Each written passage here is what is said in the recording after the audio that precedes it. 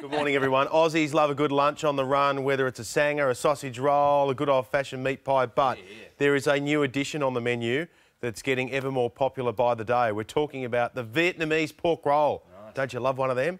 Today's Mike Dalton went to test out his taste buds. Over the last 20 years, they have popped up all over suburbia. The Vietnamese bread shop.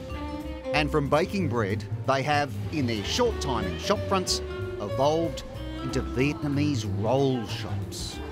And the king of rolls is the traditional Banh Mi Tet, the Vietnamese pork roll.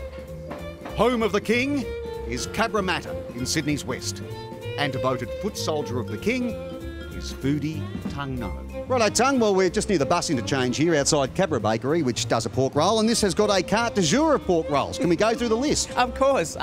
It starts with a normal pork roll, then it goes on to chicken roll, and you can even have fried fish or even tuna roll.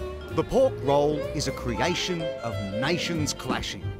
Vietnamese pork, three kinds of, wrapped in the baguette of colonial France, which is then liberated by Australian tummies as a lunchtime favourite. You will see it's the most beautiful thing you could see. Different colours. Listen how you're talking here. You love a banh mi. My mouth is watering while we're talking. Tung's favourite pork roll place is Vanata's. An owner here soon will now demonstrate the correct assemblage.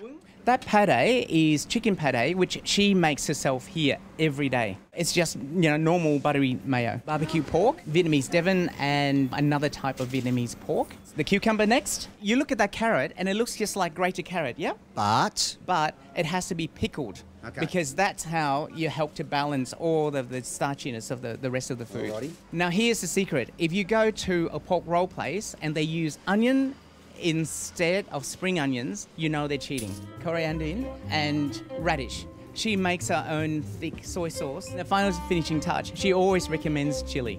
In one average suburban strip, the rolls are so good at Hong Ha, the punters are queuing up like it's the Ivy. I've been coming here for the last 3 years now, so...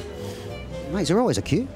There is always, mate. This is pretty lenient today, but I reckon overall we'll go all the way up to the best and less shop there. So. Fair dinkum. Yeah, mate. But this one's definitely got the nicest bread, I think. Okay. Yeah, that's why I come. And that's important, is it not? Yeah, get a nice crispy bread roll. So it's cutting the gums. Yeah. It's important to be here, yeah.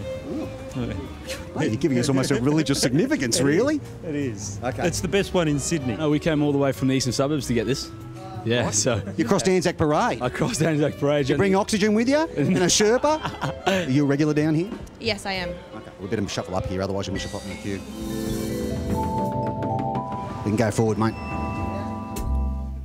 Oh, easy. Wow, easy. Tung's the man, isn't he? Yes. What a great name. What do you think came first, his name or deciding that he was going to be a chef type stroke cook thing?